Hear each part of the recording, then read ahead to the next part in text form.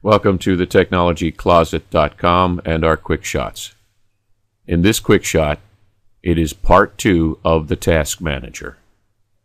As you saw in the previous quick shot video, we have a lot of information that we can show you on the Task Manager. Let's go to the Performance tab. The Performance tab shows us a few things here. One, it shows us the amount of work our central processing unit or our computer chip is really using at the time we're looking at whatever's happening on our computer. Secondly, we can go to memory. Let's go back to CPU so you can see that. I'm sorry. As you can see, it gives you information, technical information about the CPU, and it also gives you a graph, and it shows you some percentages, processes, threads, handles. Again, this is technical information that a computer troubleshooter may require. For the average user, it's just for information purposes. Let's go to memory. Memory shows how much memory we have available, how much is in use, and how much is committed for other things.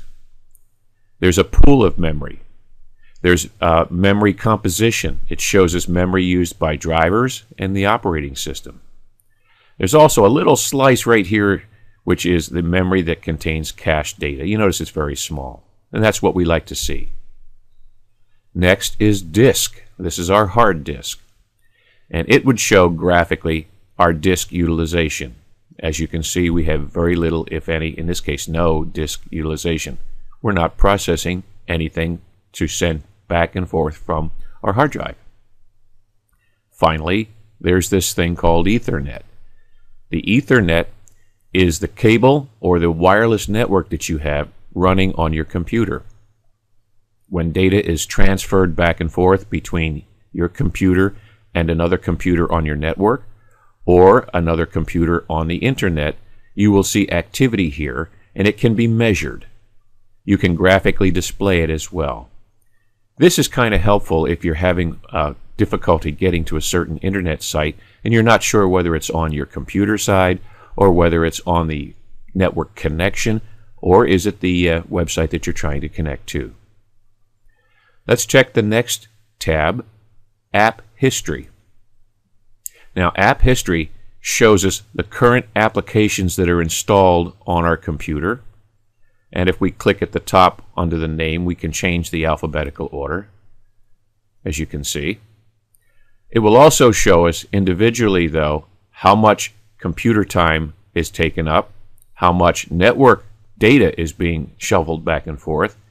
Are we on a metered network? If we are, this would tell us how much we've used so far, and of course any updates.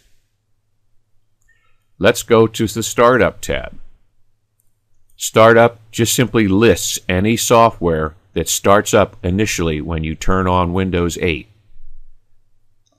This could be, in my particular case, a core service that is necessary for me to display this particular screen. But there could be others as well, such as a backup utility that may be running and scheduled and comes on as soon as you turn on Windows. Let's look at the Users tab. Currently, I'm the only user.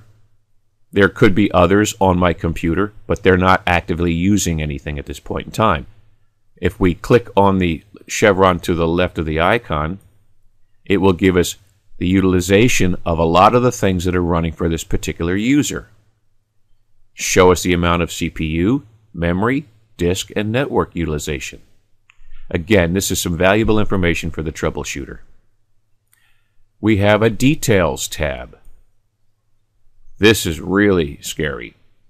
The Details tab shows all of the running processes that are taking place. There's a lot of them, as you can see, and the more software you enter and put onto your system, the more updates that you do, there is a likelihood that you're going to have more processes running. This is only, again, useful information for the technical support person who may require that you go in and look at this particular tab. And finally, there are the Services tab. Services is another scary looking one. Services are, again, software or software modules that are loaded at the time Windows is started, and they all have functions that they are required to do, or they have linked functions. That means one service has to be running before another service can run. It tells us some of the information about the service. For example, if we look at the service called BitLocker Drive Encryption, we see that it's stopped. That's good. We're not using encryption on our system. We don't want it running if we don't need it. It uses up memory. Well, that concludes this quick shot on the Task Manager. Please visit our website at thetechnologycloset.com and subscribe to our YouTube channel. Until next time.